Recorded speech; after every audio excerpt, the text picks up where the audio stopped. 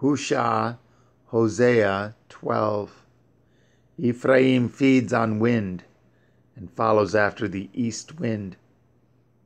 He daily increases lies and desolation, and they do cut a covenant with the Ashsharim, and oil is carried into Mitzrayim. Yahuwah has also a controversy with Yahudah, and will punish Yaakov according to his ways. According to his doings will he recompense him. He took his brother by the heel in the womb, and by his strength he had power with El Elohim. Yea, he had power over the angel, and he prevailed. He wept and made supplication unto him. He found him in Beit El, and there he spoke with us.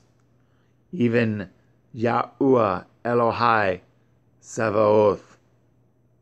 Yahuwah is his mention. Therefore turn to your Elohim, guard mercy and judgment, and wait on your Elohim continually. He is a merchant. The balances of deceit are in his hand. He loves to oppress. And Ephraim said, Yet I am become rich. I have found me out substance. In all my labors they shall find none iniquity in me that were sin. And I that am Yahuwah Eloheka, from the land of Mitzrayim, will yet make you to dwell in tabernacles, as in the days of the solemn feast. I have also spoken by the prophets, and I have multiplied visions, and used similitudes by the ministry of the prophets. Is there iniquity in Gilad? Surely they are vanity.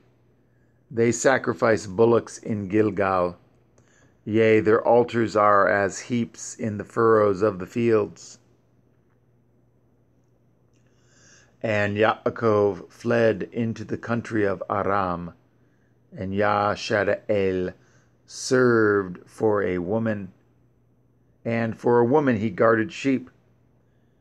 And by a prophet Yahuwah brought Yashadael out of Mitzrayim, and by a prophet was he guarded.